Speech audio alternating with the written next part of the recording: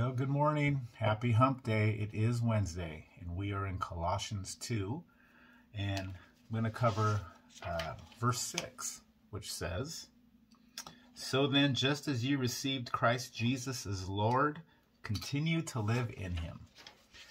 Now, the word live that Paul is using here does not mean live life itself, and it doesn't even mean to behave yourself. It means to walk, right? He's using it in the way that means to conduct yourself.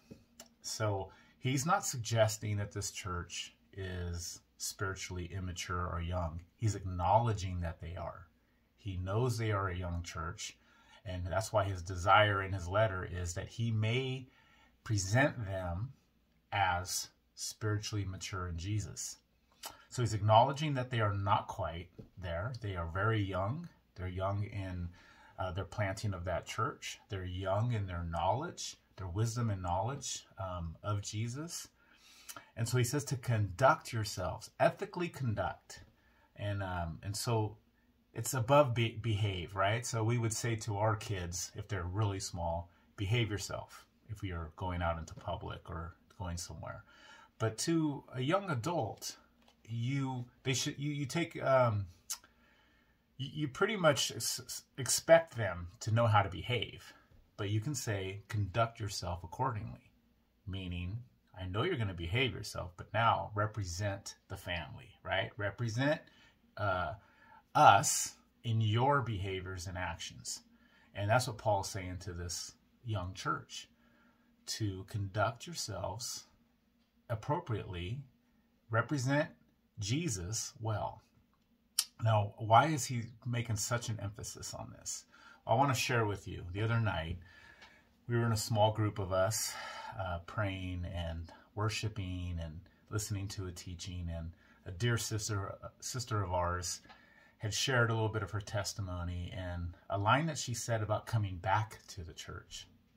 She said, I said, Lord, you know I love you, but your people.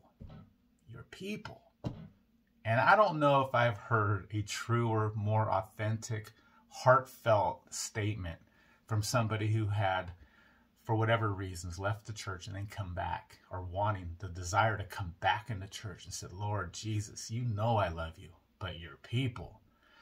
And that speaks right to this letter. Paul knows that it is the conduct of spiritually immature Christians that can push people not just out of the church, but have them turn from Jesus. And Paul does not want that. We do not want that. So if we were to take this letter that Paul is writing to this young church, and we take it for ourselves, let's call it, the gathering 2, 6, and 7 of the scriptures. Paul is saying to the young church, conduct yourselves accordingly. Ethically conduct yourselves, that you may not push no one out of the church or drive anyone from the Lord. But since you have received the Lord, you have the love of Jesus in your heart, and you have been accepted. You represent him well, and you do the same for others, right? Love them, accept them, and have unending grace for them. So I want to encourage you all, get out there today, represent Jesus well, and love everyone that you come in contact with. Amen? All right, you guys have a great day, and we'll see you all tomorrow morning.